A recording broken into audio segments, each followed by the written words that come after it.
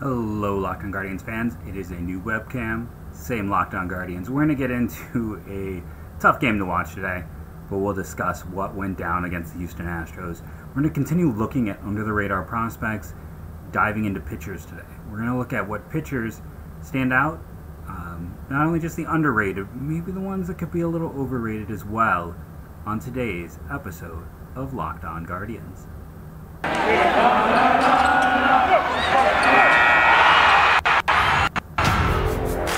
You are Locked On Guardians, your daily podcast on the Cleveland Guardians, part of the Locked On Podcast Network, your team every day.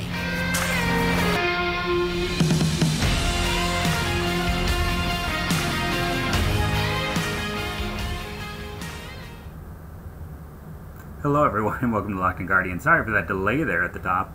The computer was just chugging along very slowly. Today's show is brought to you by BetOnline. BetOnline has you covered this season with more props, odds, and lines than ever before. BetOnline, where the game starts. I also want to take a moment and say thank you for making Locked On Guardians your first listen today and every day, wherever it is you get podcasts. And then additionally, my name is Jeff Ellis. I've been the host of Locked On Guardians since its inception. Before that, as a lead draft and prospect analyst for Scout and 24/7. That is my first love. At some point, we will get into my shadow draft, and we'll, talk a little bit more about the draft. But right now, let's focus on today's game. So, should we do the good or the bad? It is currently 6-0 in the ninth. Hey, they had something cooking in the eighth, and what is interesting in terms of the game itself is there has been one walk by the Guardians, and, I was all about trading for Sean Murphy, and I still think, long term, he is, going to be an elite catcher, and, I really enjoy Avery. Online, he and I definitely got into it today, so if you're listening, Avery, I still enjoy interactions, even when we have a day where, I'm just signing off and walking away. Because, listen, there are a lot of people who feel that you shouldn't trade any prospect ever. And, I'll get into this more in segment 2, but I feel like there's a lot of disingenuous talk when it comes to how we discuss prospects, especially when it's the idea of this guy is the greatest prospect since. Again, that's going to be in segment 2. But I just don't know, one, what they're going to do at catcher next year. Because catching is really hard, and expecting Bo Naylor to step in and catch 120 games next year is foolishness. Rookies don't do that. They just don't, and he's not going to get that role from the start. 2, they have such a high threshold that they want for framing and calling a game. They're not going to trust a rookie with that. I would not be shocked to see them, have him even roll out somewhere in the outfield at points. He's a good athlete. I don't think they're going to trust him as an everyday catcher, and with Austin Hedges hitting free agency, I am deathly afraid of the idea of Tyler Mahle is a pitcher. Luke Mahle is a catcher that the Guardians have. And, yeah, the upside is, Hedges is going to be one of our players of the game. And, how should I phrase this? He's been really a lot better of late. I saw someone posting that, his runs created plus was over a 107 since July 1st. And I don't know how that's possible when his runs created plus in July was a 90 and in August is an 82. I feel like that was a bad stat that someone had. His second half is a 114, but I don't know exactly, that's basically since the All-Star break. So, yeah, since the All-Star break, he's actually been a really strong catcher, and one of the big reasons for that is he's walking a lot more, and right now he's the only Guardian in this game to have walked, right? He's walking 14% of the time. He has cut back on his strikeout percentage to 20%. That's a 4%, almost 5% drop in K rate. Now, this is a very small sample size, and his walk rate is nearly tripled. So I don't know if that walk percentage is going to stick. Obviously that stands out. If you're well, maybe he's been lucky. Well, his BAPIPs are terrible. First half, and that's the thing. And we talked about this on this very show. His BAPIP showed that he was unlucky. He is not a bad athlete, Austin Hedges. He can run pretty well for a catcher. The bigger issue for him is just contact, but 200 BAPIP is low. It's currently 235. Someone could say in the second half since the All-Star break that he has continued to stay kind of unlucky in these games. But what else has changed? When you go through and you look at it, it is interesting. He's got a 114 runs created plus, but his OPS is 695. I need to really pay attention to how much runs created plus. I don't think it's tied at all to your position, but maybe it is, just based on the OPS and the runs created plus. But he's been actually a pretty good catcher, and in our old box score bingo, it's like, who has reached base twice in this game? Your list begins and ends with Austin Hedges. That is unfortunately it for them in this one. This has not been a great offensive performance all around on any level. You had Stephen Kwan got his 16th hit in a row in a game. That streak, I believe, passes Michael Brantley for the longest rookie streak for a player in recent memory. It has been, well, and it's funny, my video feed over here with my box score feed over here are not synced, so I already know what's going to happen. They're going to lose, okay? So they have lost this game 6-0. Man, just 3 hits and 1 walk. It was, a rough performance across the board. The 3 hits, 1 to Kwan, 1 to Naylor, 1 to Hedges. Hedges also had a walk. Plesac, 4 1/3, 4 earned runs, 5 walks. You're just not going to win when that happens. 4 strikeouts, 7 hits. He was letting base runners on left and right. Nick Sandlin continues to pitch well. I mean, I will take 2/3 of an inning with no walks. Brian Shaw had a good outing, one of his better outings of the year, and definitely one of his better outings the past few months. And then Kirk McCarty came in and 3 innings, 2 gave up. Really didn't expect to see Martin Maldonado. Remember, they were struggling so badly at catcher. Houston went out and added Christian Vasquez because they needed, Maldonado is a poor man's Austin Hedges. Ooh. So I finally got the video feed up there. Andres was not happy about that. But yeah, the guys who went out and crushed the Guardians in this one are not the guys you kind of expect to crush the Guardians. This was not their big name players. But Plesac didn't play well. He didn't pitch well. I think anytime anyone has that many walks, you can call it a bad outing, no matter how you cut it. And then, offensively, there just wasn't anything there. 3 stars in this is kind of hard to do. You give it for sure to Austin Hedges because he had 2 base hits. They had no extra base hits in this one, which I feel like it's starting to become a theme. And listen, it's hard. They have a lot of rookies facing a very good pitcher in Justin Verlander. I remember when he was in Detroit, I thought he was cooked. Does anyone else remember that, when it looked like he might be cooked as a starter? Instead, we get him just continuing to excel. I don't know how he continues to excel how he has, but it just keeps happening. He's been darn good this year. And Will Benson's first start, he went 0 for 3 with 2 strikeouts, which still yet to reach base. We'll see what happens. I don't think I got to in yesterday's game, or if I did, it was just in passing. I thought it was really, you can see who's the priority prospect by who plays. I thought it was weird that Freeman at shortstop and Andres were just, I guess he's just second base. Like, that is his position now, and they're not going to mess with it. But across the board, ugly game. 3 stars. Let's get back to it. Hedges, I'm laughing because I'm like, do I give it to Shaw? I think I almost have to give one to Shaw here. And then I guess I'm going to give it Stephen Kwan for continuing his hit streak. But it's a game where you struggle to find a positive. Box score bingo, the Guardians had 4 base runner situations. They should have a run off of that.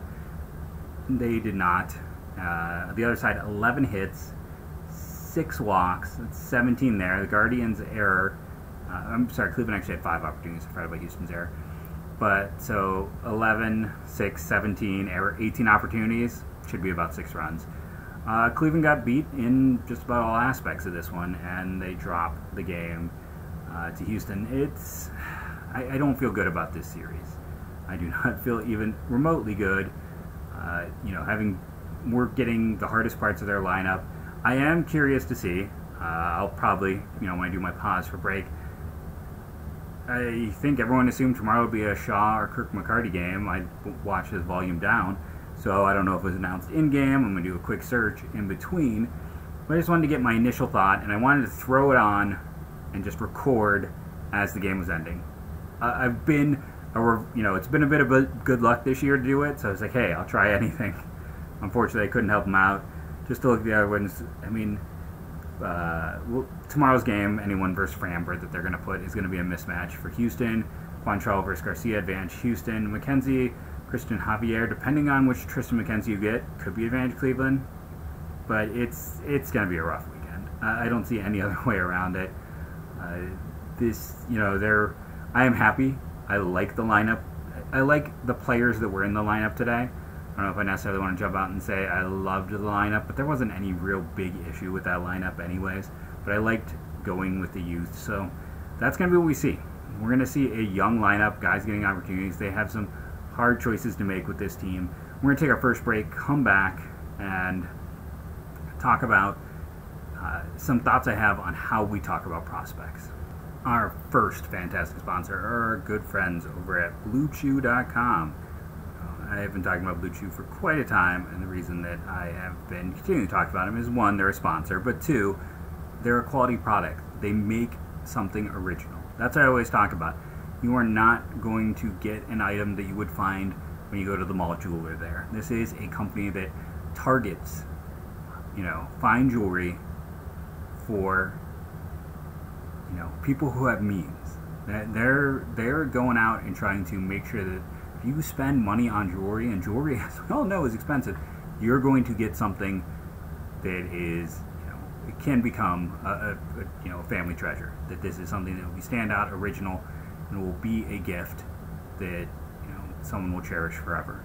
Make your moment sparkle with jewelry from BlueNile.com, and going on now is the Blue Nile Anniversary Sale. Save up to 40% on classic fine jewelry pieces and 25% on engagement ring settings. Plus, every order is insured, ships free, and arrives in discreet packaging that won't give away what's inside. Shop stress-free and find your forever piece. Go to BlueNile.com today.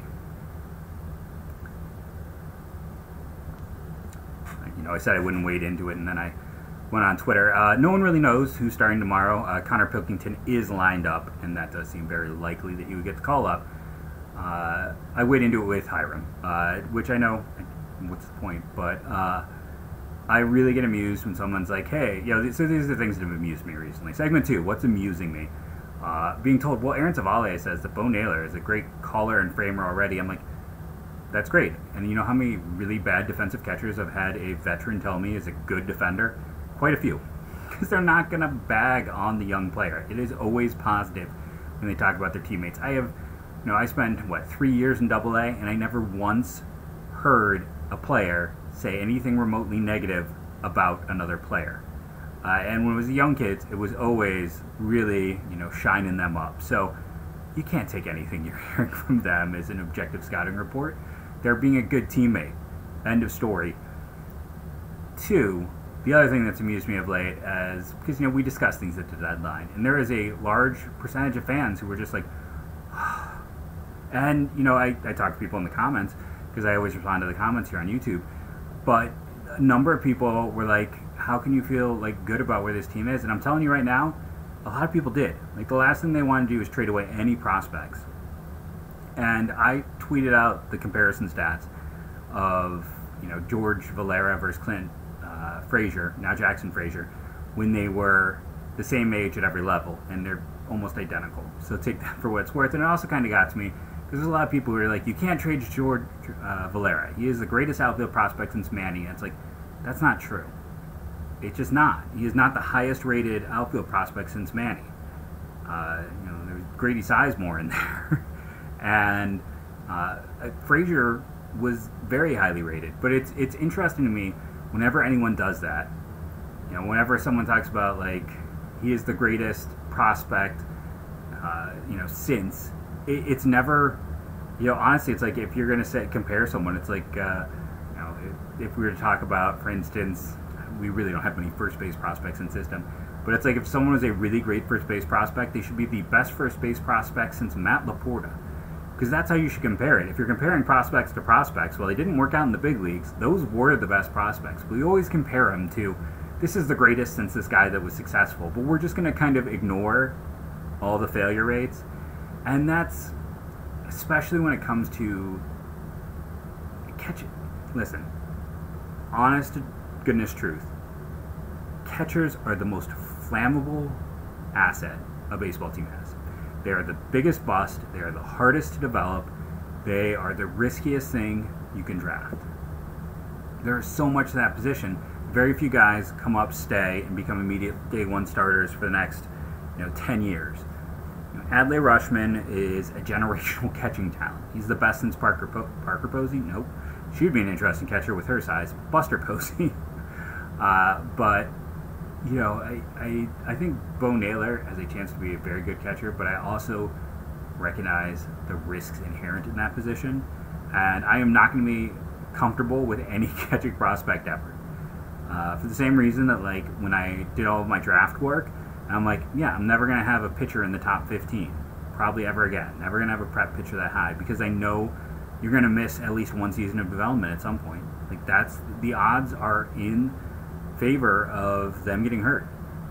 That's just the truth of the matter. And that's why at the same time, once they get through those upper levels and you have them in the higher levels, that's where I kind of value pitching more. Once you have that proven asset to that degree, and that's why personally, I'd much rather hold on to pitchers than hitters in the upper levels. And I understand we get very precious about our prospects, and you can go back and look at it. Like the Andrew Miller deal was fantastic, but my goodness, for a reliever, they traded away their number 1 and 2 relief prospects.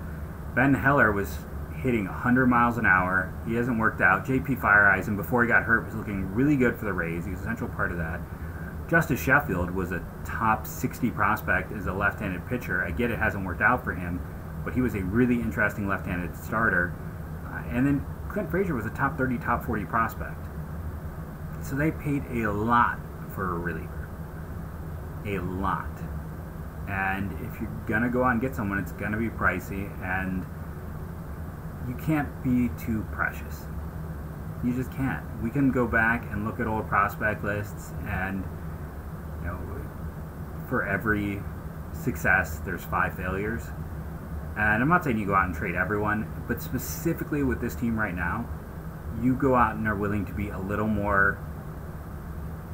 I view it. You should be more willing to make trades, because I was thinking about this team, and as I went through the stats yesterday, and I'm like, Angel Martinez isn't in my top 10, but he's close. But almost any other organization, he would be. The depth here, just because a guy isn't a top 10 prospect in Cleveland, don't consider that a negative. They're top 15. They don't have necessarily the high end guys, and that's when I did the preseason roundtable. Everyone talked about the top systems in the American League Central, and everyone was very focused on Kansas City's got Bobby Witt, and the Tigers have. Not Spencer Torkelson, I nearly said Spencer Riley and Riley Green, and not to mention all their pitchers. But this team has built so much depth that I don't know. I view it as they have the pieces to go out and improve this team. And Jose Ramirez is going to get younger. Shane Bieber may not be here in a year. I think you got a window you should have jumped in. I don't think you want to sit back and be too precious about anything. And Stephen Kwan has established himself. Miles Straw is a solid player. If Oscar Gonzalez and Nolan Jones work in the outfield, guess what? George Valera doesn't have a home. Now, pitching is a whole nother matter, and that's also part of the reason why I looked at it as I'm not going to trade Espino or Williams, but I'm not. Their depth is ridiculous. They got to figure it out. We went through the list yesterday. We're going to continue to do Rule 5 talk. It's going to be something to watch, or they're going to lose multiple guys in this year's Rule 5 draft. We're going to take a break, come back, and talk about the underrated pitching prospects in the system this year. And our sponsor is our good friends Bet Online. You know them, you love them. They're our second oldest sponsor.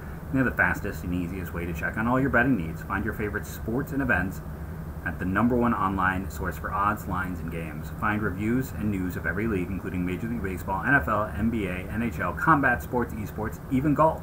BetOnline continues to be the top online resource for all of your sports wagering information.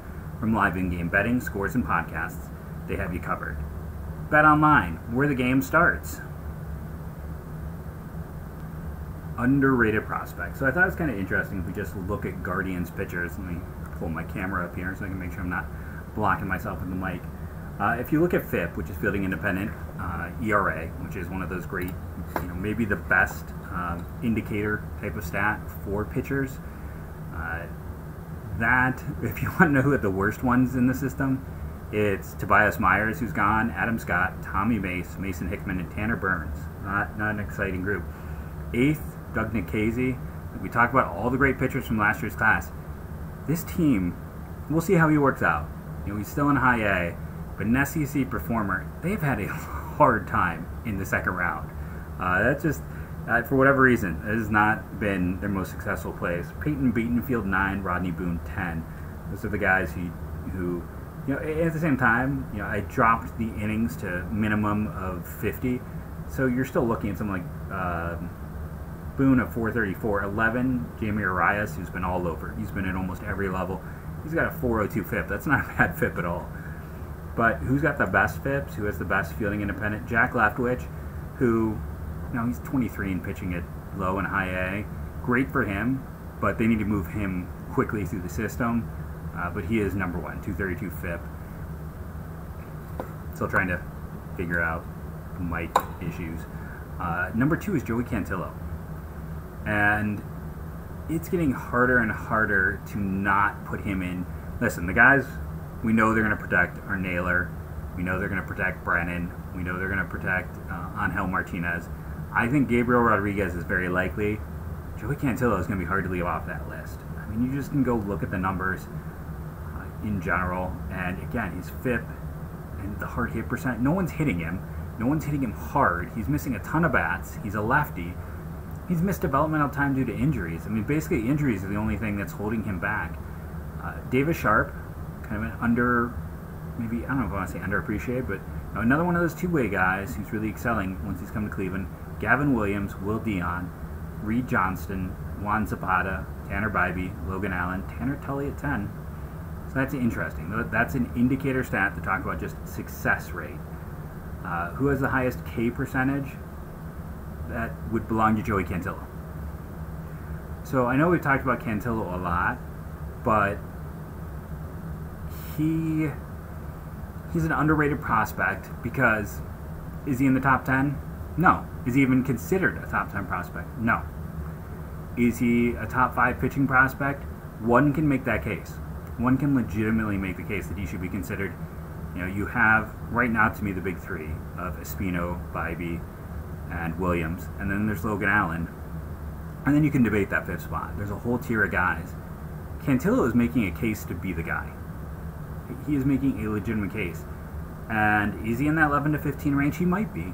He might be a guy you should consider in that range. Who's 7th on that list, though? Another guy in that range, Hunter Gaddis, who we had on the show. It's, the top 5 in terms of K percentage: Cantillo, Leftwich, Allen, Williams, Bibee. If you're wondering about Espino, hasn't pitched enough innings. I mean, he's been hurt more than half the season. It's an issue. It is an issue. Going around to some other stats. How about our K to walk ratio? Something we know matters to this team. Jack Leftwich. And Leftwich is interesting because Leftwich could have been I don't know if he would have been a first rounder, but he definitely could have been like a second or third rounder out of high school. Went to Florida, was inconsistent at Florida, which is the story. I mean, that's Tommy Mace and him. Neither of them really showed great development. You look at Brandon Sprout, who's returning to Florida next year, and I laugh because I'm like, inconsistent. And hey, that's the story with these two guys Cleveland drafted. Leftwich has been, old for his level, but he has been utterly dominant. A walk rate of barely over 1.5, a strikeout rate over 12. Just keep moving that dude up. Davis Sharpe, another guy who started the year in low A, went up to double A. Tanner Bibee is 3rd on that list. Then comes Reed Johnston. Tanner Tully is 5th. It's some similar names overall there. Who has the lowest walk percentage? That'd be Tanner Tully, followed by Jack Leftwich, Davis Sharpe, Tanner Bibee, Reed Johnston. And underrated prospect. Like this, with hitters I kind of went full on, like names we don't know. Problem with pitchers it's mostly going to be starters, and most of them we know because it's a much smaller pool. We might be undervaluing Tanner Bibee. We might be undervaluing him. He's outperforming Gavin Williams with similar stuff. And in terms of performance between the two, both went from high A to double A this year. Bibee's been better with stuff that isn't that far off. Bibee is underrated because he should be considered in that elite tier. Honestly, he should be.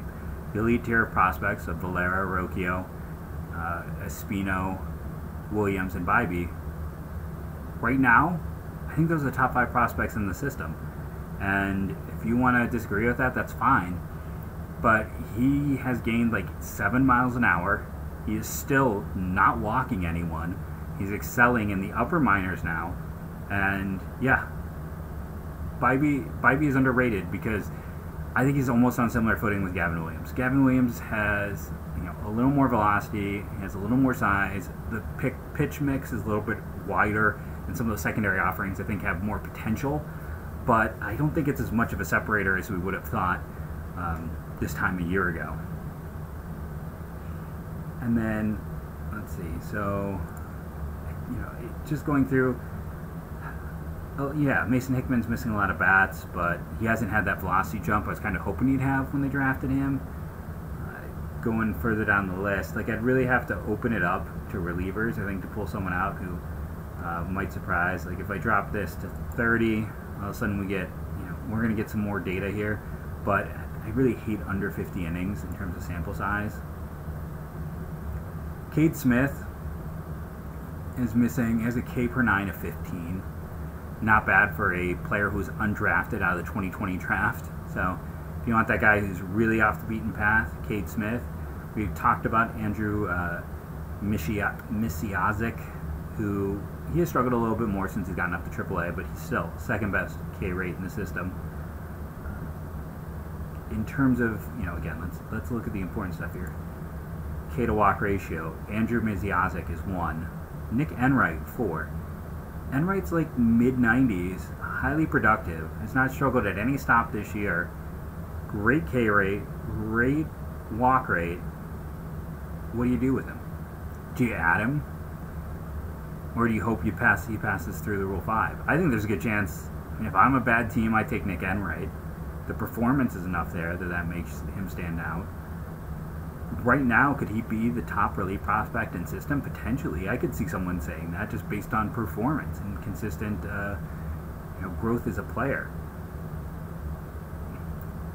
Jake Miller had a rough start at the beginning of the year, and San Diego State kid, biggest bonus on day 3 in 2021.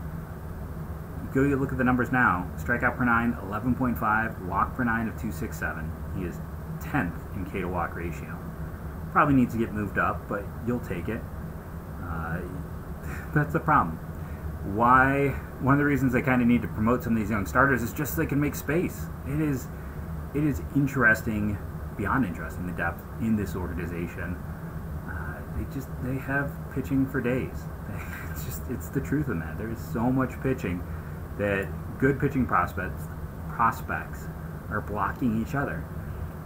Go back and just looking at FIP again with our relievers thrown in. Misiazik is 1, Leftwich 2, Cantillo 3, Davis Sharpe 4, and again Davis Sharpe, he fits that underrated profile. Two-way guy at Clemson. Clemson's developmental record is very shaky, if I'm being honest. There's not been, for a program that gets the recruits that it gets, you'd expect a little bit more. They got a lot of attention back when Seth Beer was there, but we saw what he did with Arizona this past week. Jake Jewell, is an older player in AAA there at 5. Gavin Williams at 6, because when you drop it, because he had 79 innings, so he was, kind of just below that 80. When you open it up here, and that's the thing. Again, Williams is the better prospect, but it's not the gap that it once, I think it was. Enright at 7, Cade Smith 8, Tim Herron, the lefty, at 9, 9th best. And again, he might be their top left-hand reliever. And then, man, Raymond Burgos, I just wish that guy could stay healthy. When I was the guy talking about Brian Levestida and Cody Morris as your helium guys, my third helium guy in that group was Raymond Burgos. I believe he's an 11th round pick, which is the highly valuable round for the Guardians. They put a lot of value in that. Just health, lefty who's not had any success with health in the minors. But yeah, I think the big takeaway, one, Tanner Bibee should be higher rated than he is most places. If he's not listed in the top 5 prospects, I don't think they're doing it right. 2, they have so much good pitching, it's blocking other good pitching. I mean, there's so many of these college guys that you just want to keep moving up, but it's like, where do you put them? How are they going to get reps? And 3, if they don't figure out this 40-man mess, teams love adding starting pitchers. Like, most players taking the Rule 5 are relief pitchers who were starters. They draft a starter, put him in the pen, and you can hide a guy back there. Curry is easy. Like, Curry and Gaddis are guys who I think their future might be in the pen. If you don't put them on, they're not going to pass through. At least with like a Gabriel Rodriguez, you had a chance that guy gets through waivers. And then the big 3 bats, Joey Cantillo's not getting through. It's going to be interesting to see. And again, Cade Smith, the walk rate's high, but if he can figure it out, if they can keep working with him, again, undrafted free agent, all the way up to AA already, and leads the minors in K ratio, in K per 9. Even when you expand it out, I mean, and it's not even a minor gap. He's got nearly 1.3 strikeouts per 9 lead. I mean, he is missing a crazy amount of bats, and he's got a 346 BAT PIP. He's been incredibly unlucky, and that's the other interesting thing. Logan Allen, bad BAT PIP against. Andrew Miziasic, bad BAT PIP against. We're running out of time. The other thing I'll just say is the batted ball profile. We know this is a team that likes guys with high fly ball rates. 3rd highest fly ball rate, Nic Enright. 5th, Xavier Curry. 8th, Hunter Gaddis. I think they are going to... I mean, at this point in time, I don't know when Savali is going to be healthy. I could probably go check out what the general thought is, but I think it's time to see what a Curry or Gaddis can do. And Gaddis is supposed to go on Saturday. I don't know if they would move someone up. I'd have to go see when his last start was. We're probably getting Pilkington tomorrow, but I'd love to have seen, it's definitely not going to be Curry because he pitched yesterday, but I'd love to see some of these young, interesting arms go. I've been Jeff Ellis with the Locked On Guardians podcast for this week. Remember to rate and review, download daily, it helps. Subscribe on the YouTube. Let me know. Stick with the camera I pulled out that's a wider one here, or go back to the old integrated camera. As always, let me know how things are going with the podcast. I rely on the users to let me know. And as I end every show, go Guardians, go.